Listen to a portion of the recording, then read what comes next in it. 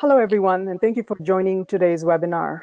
Prior to working at AGU, I used to be a faculty member, and in getting ready for this webinar, I spoke to some friends who are academics and spoke to some students who interned with us in the last few years to find out what kinds of writing students are doing within their geoscience degree preparation at universities and colleges. So I wanted to present a little bit about that and then offer some advice for mostly students who are attending today's webinar.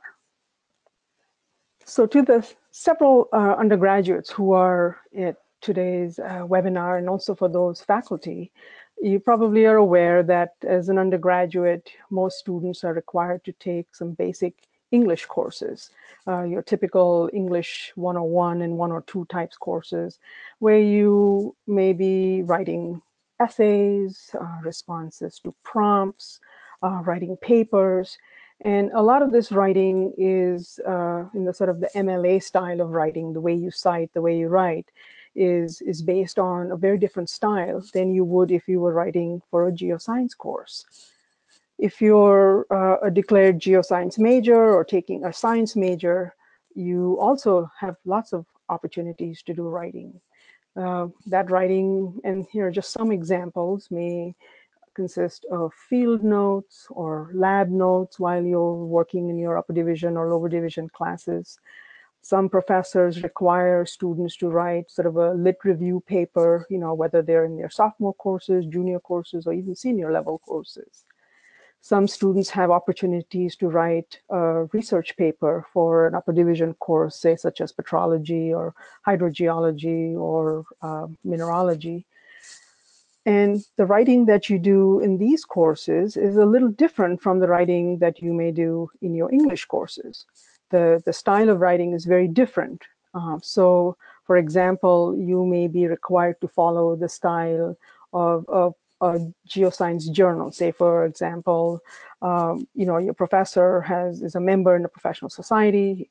He or she subscribes to a journal, and they may request that all students use the citing style and the writing style based for that journal. So it's very, very different from the type of writing that you do in an English course.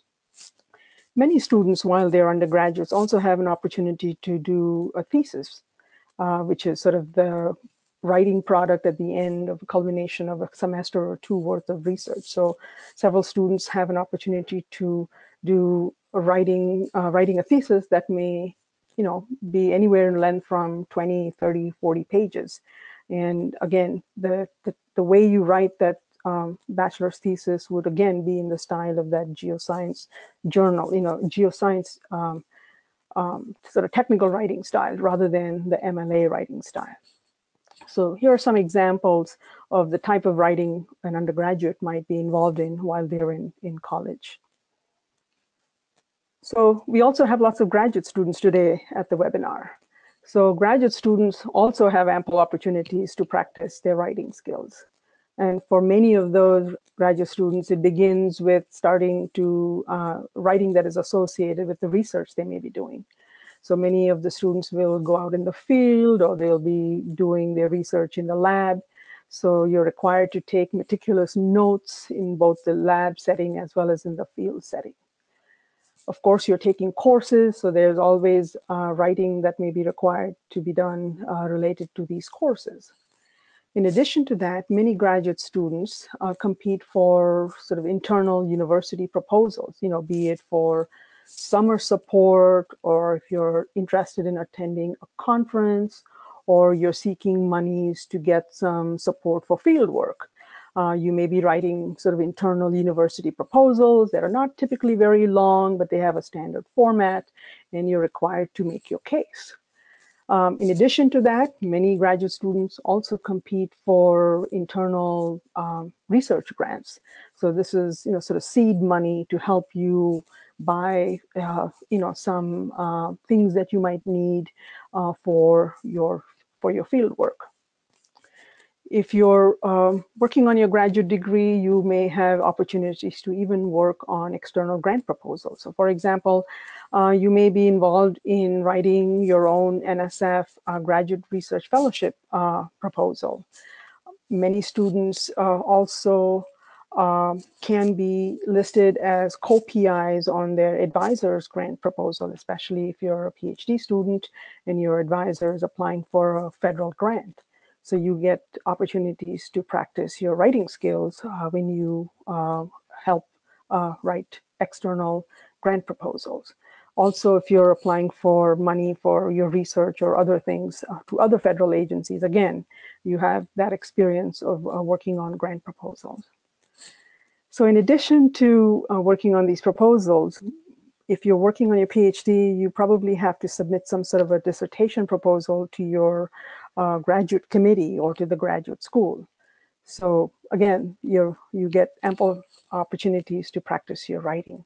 And of course, as a culmination of your master's degree or your PhD degree, you get to produce a thesis and present that to the graduate school as well. Many students also get involved in writing peer-reviewed journal articles because it is required by your advisor or your program that you at least write a paper in it as part of your work that is required to graduate with your degree. For many institutions, it's writing 2 or 3 papers that then can be just simply reformatted for a PhD dissertation. So you get ample experience writing as a graduate student. So these are just, again, some examples of writing that you might be exposed to while you're a graduate student. I want to move on to just sort of giving you some general advice before we move on to our other 2 speakers. So these are sort of written in no particular order, but I would recommend that as a student, if you have an opportunity to take a technical writing course that is available on your campus, you should consider taking one of those courses as an elective. I think you'll find that very educational and very informative. If your university campus has a writing center, you should think about looking at what kind of services they offer students. You know, can they help do some sort of copy editing? Are they available to give you some general guidance and tips about your writing in particular? Or is there some advice or courses that you can take for not for credit, but just on a pass-fail basis to improve your writing from the Writing Center? Many students these days present their research at local or regional or national conferences. So when you're presenting your research at a conference, you're supposed to write an abstract. You submit an abstract so that you can then go present at the conference. So abstract writing, again, is another example of writing that is very different from writing a thesis or writing a paper or writing a proposal. So you should consider submitting abstracts to present your research at conferences. If you're a student who's involved with a club or organization on the campus, you might consider trying writing for the organization's website or any kind of outreach materials that may be available from the organization. Many times, organizations on campus have to write small proposals to seek funding for their activities to some office on campus. So you might consider working on writing a mini funding proposal. If you're a student in a department that is very active and produces newsletters or is involved in writing articles for alumni, you might consider sharing your science by writing a story about your research for your department newsletter or the alumni magazine. That's, again, it's writing about your research, but writing it for a very different audience than for your committee or for the graduate school or for a scientific conference. So again, just some general tips and some advice for students. Let me add a few more tips here. If you're a member of a geoscience professional society, whether it's a national organization or a local organization, they probably have chapters or there are opportunities to write for those the newsletters that the organization produces. So you might consider submitting an article for the chapter newsletter. Many organizations, many professional societies and organizations also have blogs. So you might consider being a guest blogger for your professional society. That's a very different type of writing compared to writing a thesis or writing a paper. If you're interested in geoscience policy, you might also consider applying to be an intern at many of the professional societies. For example, at AGU and AGI and other professional societies, there are interns who work in the geoscience policy area during the semester, during the summer. And these interns, when they're hired, they're writing news briefs. So this is, again, very different style of writing and very different type of writing. So you might consider applying to be an intern at a geoscience professional organization that has a policy program. You can also write case studies. For example, AGI has a critical issues program where you can work with the staff in the critical issues programs and work on writing up a case study. You can also write a letter to your local legislator. Very different style of writing. Many organizations also offer writing externships and internships. For example, at AGI, you probably heard about Earth magazine. You can buy it on the newsstands. There are opportunities to be an extern and submit writing without actually being physically at the organization. So these are externships that are available throughout the year. And if you've had a chance to look at Earth magazine articles, this is written very differently compared to a blog post or a newsletter article. In that same vein, organizations and professional societies also have internships, writing internships. At AGU, one can apply to be an intern for EOS, which is the digital newspaper of the organization.